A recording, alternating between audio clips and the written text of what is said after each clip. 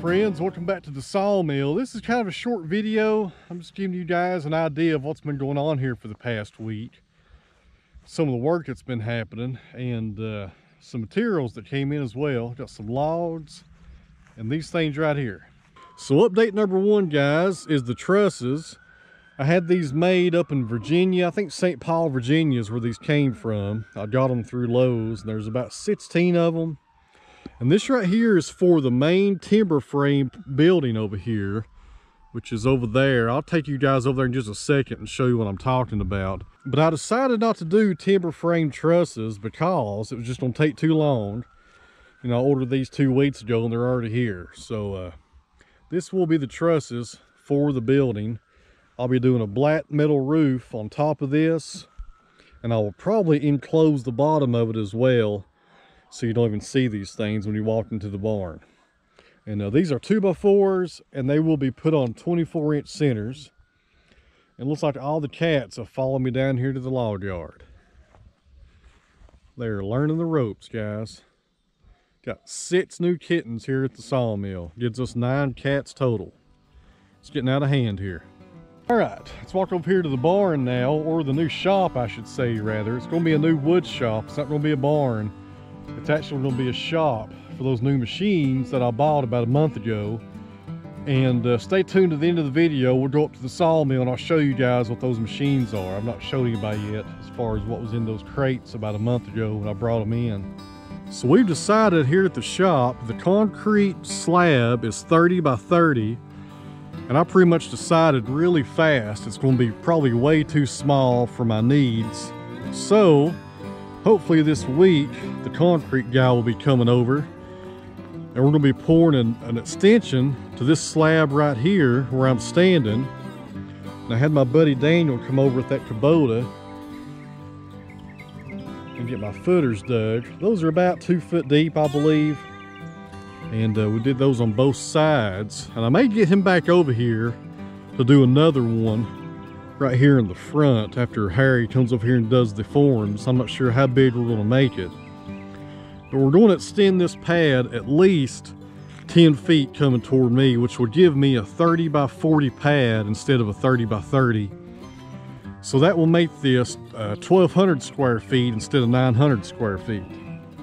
And one of the reasons being is one of the new machines that I got in takes up a lot of room.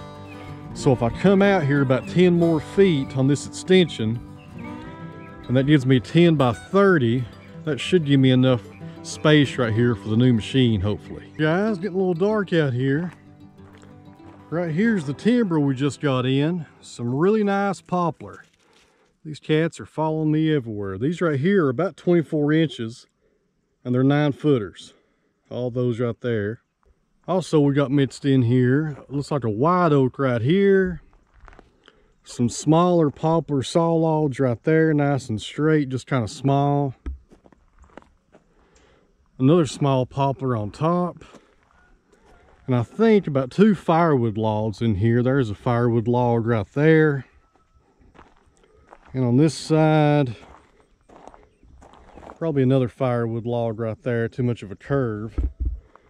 And a pretty large poplar on top with a fork in it, but we'll probably get rid of that and just have a 4-footer, because poplar does not have any kind of crotch feeder like walnut does. But some good looking stuff, some really good sized poplar. That's about 30 inches on the diameter on this side. That's the large end right there on this log. Let's head into the shop real fast, guys, and I'll show you all the new machines we got here at the mill.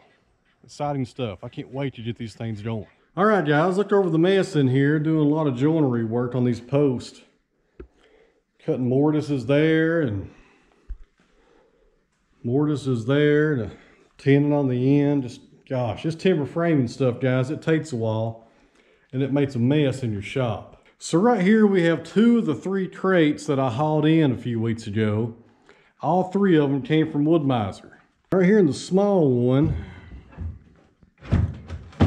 is a dust extractor for that machine right there. I believe that's about 4 horsepower, maybe 5 horsepower. I can't remember. But that's just a massive dust collector right there. It's got about 5 inlets on this side. You can't hardly see. Then an 8-inch port coming out. I'm not going to take the lid off of this crate because you really can't see anything because of the cosmoline and the packaging. This right here is the in-feed and out-feed extension tables for it. But I'll try to find a picture on woodmizer.com and show you guys what this is as I talk about it. This is the MP260 molder. It's a 4-sided molder. And we'll talk about this stuff, guys, a lot more when we set this machine up in the new building here, hopefully the next month or two. There's actually a picture of it right there, but I'll do better. I'll get on Wood-Mizer here and find a better picture to show you guys. But this is a single-phase machine. It can make hardwood flooring. It can make lap siding. It can do S4S lumber, which means it planes lumber on all 4 sides. This machine can do a whole lot of stuff, guys. I'm really excited about it.